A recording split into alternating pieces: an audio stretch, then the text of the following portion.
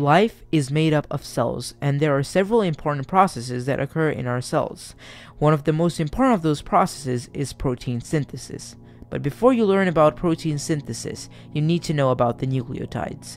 Just like the computer language binary, which is a 2-letter language, our DNA codes in 4 letters: thymine, adenine, guanine, and cytosine, and it uses it to code for our different traits. These are called nucleotides, and they pair up like this. Adenine pairs up with thymine or uracil in RNA. Thymine or uracil in RNA pairs up with adenine. Cytosine pairs up with guanine, and guanine pairs up with cytosine. With that said, we can now start. Protein synthesis guide. The DNA in our chromosomes contains the instructions for making proteins. DNA contains genes, a special stretch of DNA with a sequence of nucleotides that codes for something. These usually start with the codon ATG and end with the codon TAG, TGA, or TAA. In certain genes, the encoded RNA is used to synthesize proteins in a process called gene expression. For these genes, the process can be divided into 2 steps: transcription and translation. In eukaryotic cells, transcription occurs in the nucleus, during which the DNA is used as a guide or a template to create mRNA or messenger RNA.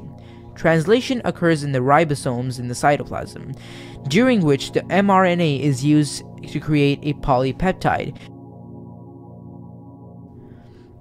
Transcription. In order to create mRNA during transcription, an RNA polymerase is required. The RNA polymerase aids the formation of the mRNA in 3 stages: initiation, elongation, and termination. During the initiation stage, the RNA polymerase uses the promoter region as a binding site. The binding results in the DNA double helix structure to unwind and open up. During the elongation stage, the RNA polymerase moves along the length of the template DNA strand and uses it as a template to create a single strand of mRNA. As it moves along, it undoes the unwinding and closes the DNA, keeping only 10 to 20 base pairs exposed at a time. When the RNA polymerase reaches the terminator codons, it stops and the creation of the mRNA is complete.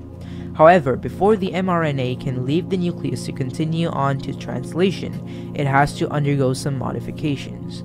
The mRNA strand includes non-coding sections called introns and coding sections called exons, and before the mRNA can be used in protein synthesis, the non-coding introns have to be removed. This is done through a process known as intron splicing. During intron splicing, a complex made of proteins and RNA known as a spliceosome removes all the introns from the mRNA and connects the coding exons.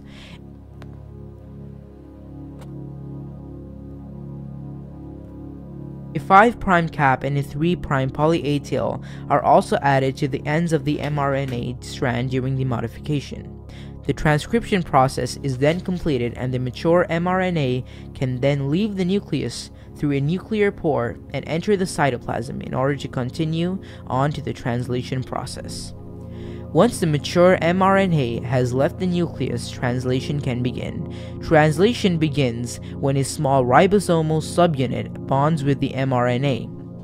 At this point, a tRNA or transfer RNA then comes into the picture. The large ribosomal subunit appears and binds to form the translation complex. Complementary base pairing then occurs, in which the codons of the mRNA are bonded with the corresponding anticodons of the tRNA, which has an amino acid with it. During elongation, the next charged tRNA with the corresponding anticodons enters with another amino acid. The amino acid will then form a peptide bond, and the whole mRNA will slide down one codon. This process will continue to repeat till the end codon is reached, and by then, the polypeptide will leave the ribosomal complex and form a protein. To summarize this all up, protein synthesis can be divided into 2 steps. During transcription, the DNA will be used as a template to create a mature mRNA, and during translation, the mRNA will be used as a template to create a protein.